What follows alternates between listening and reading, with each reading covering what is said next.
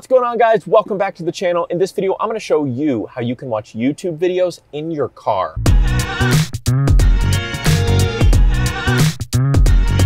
Now, we've all probably seen the Tesla videos where they show off how they can just sit down at the charging stations and watch YouTube videos, play games and blah, blah, blah. And I guess that's pretty cool. I wish my car could do that. And unfortunately, I'm not gonna be able to help you play Cyberpunk while waiting for your car to charge. But what I can do is help you guys out on how to watch YouTube videos in your car. Now, I made a whole video on this. If you're interested, check the card above. This is an alternate method to that. The original one I showed almost a year ago now was using a jailbroken iPhone running 13.5 with that jailbreak that was huge, and using CarBridge Lite, which was a $4.99 tweak that you could buy that allowed you to do screen mirroring on your phone. Now again, that required a jailbreak, which took a little bit of extra work and effort. This is a much more simplified solution, a nice plug and play solution, but it does cost money. That's the main trade-off here, is it's a lot simpler, but it is gonna cost you some money. But it's really cool, and it's got some awesome dual functionality, which we'll take a look at in just a sec. So the product we're gonna be looking at is the MMB Wireless Apple CarPlay USB dongle adapter. And this thing, you can get it on Amazon. You can get it through the CarPlay MMB website. I'll have links to everything in the description. I also have a coupon code for this that's gonna save you $20 off. It's coupon code Metz, so use that at checkout and use the link in the description to go ahead and get this ordered. And you guys can get a little bit of a discount. Now, for full disclosure, I was sent this product by Joy Audio for review. They are not paying me for the review, but I will get a little bit of a kickback if you guys use that referral link in the description. So if you don't mind helping me out, definitely do that if you're interested in this product.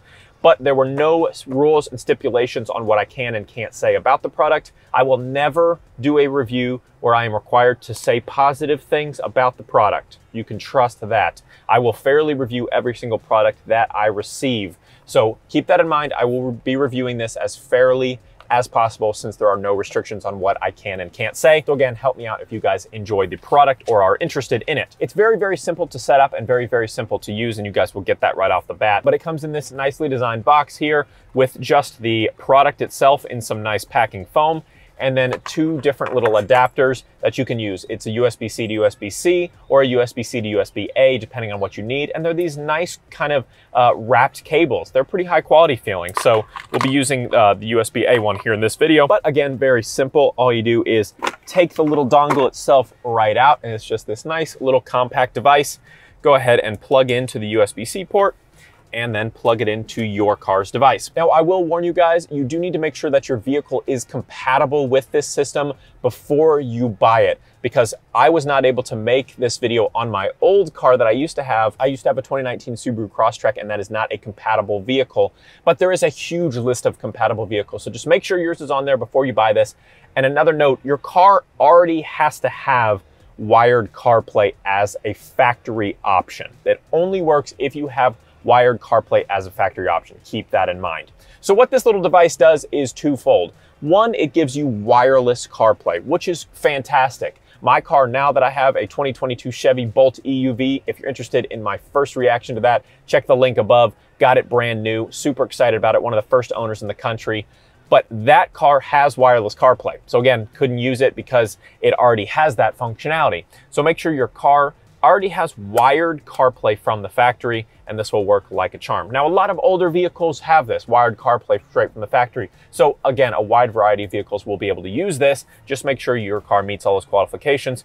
But if it does, and you plug this device in, it's going to give you wireless CarPlay, which is a great bonus, but also it will give you screen mirroring and the ability to use a USB device straight into this for watching movies or listening to music. So let's check that out. So when you first plug it in, you just accept the terms and conditions here, and then you are greeted with this screen here. Now, this has a couple different options here. First and foremost, you want to go into the settings and turn on your phone's hotspot and pair this device with your phone's hotspot. That's important. It helps transmit data back and forth from the device. So definitely do that first and foremost.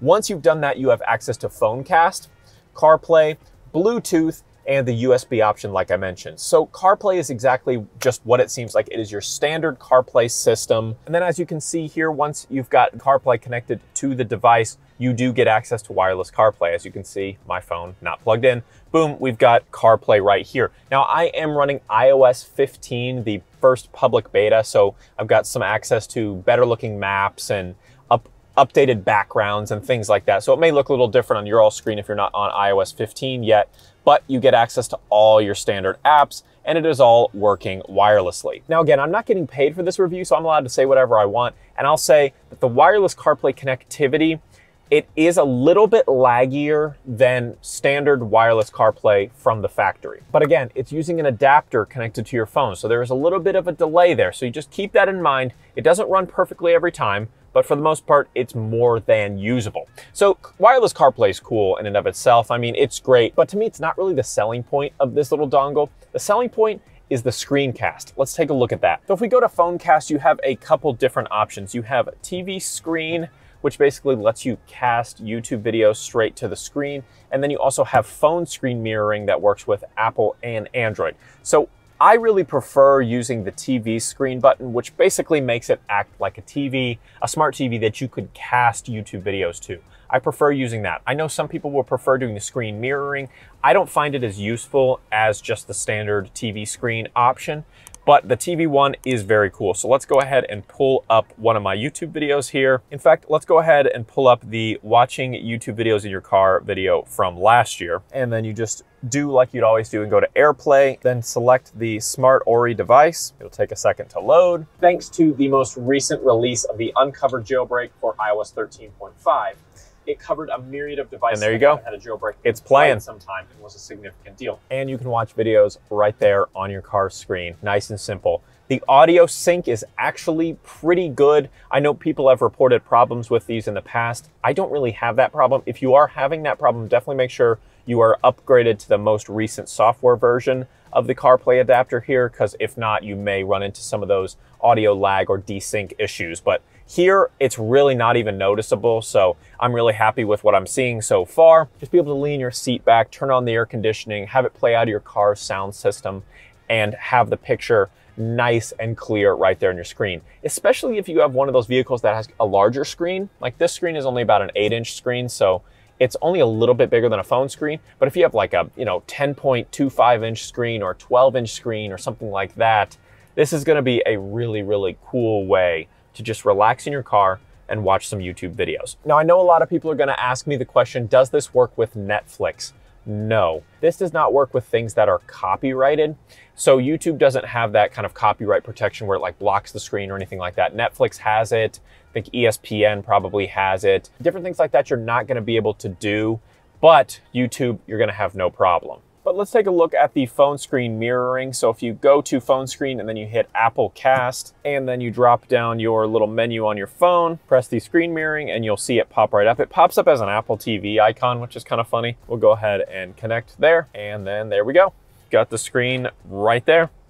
And you can do whatever. You can go to your photos, turn your phone, and it will fill out the screen there. And you can swipe through your photos. Show people your photos on a bigger screen.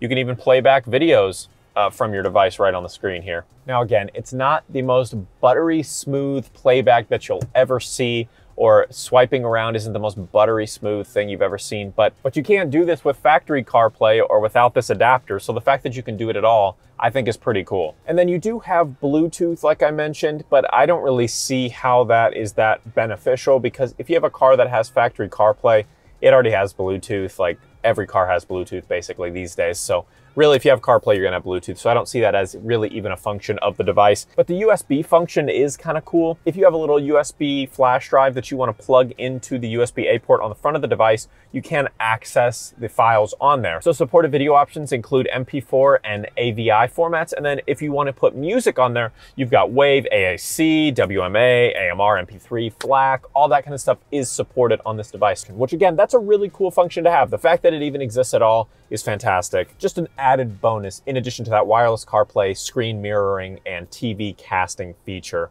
that allows you to watch videos in your car. So that is the MMB CarPlay adapter. Now this retails for $175 off of the CarPlay MMB website, which I have linked down below. Again, use my discount code METZTECH at checkout. You'll save $20 off. Also, definitely use the referral link down there. Just if you want to support the channel, it'll really help me out. So thanks so much for watching, guys. Drop a like on the video if you loved it. Tell me in the comments down below, what do you think about the ability to watch YouTube videos in your car using the MMB CarPlay adapter? Let's have a conversation down in the comments. And don't forget to hit that subscribe button to be one of the first to see every single new video the second I hit publish. We'll see you in the next one.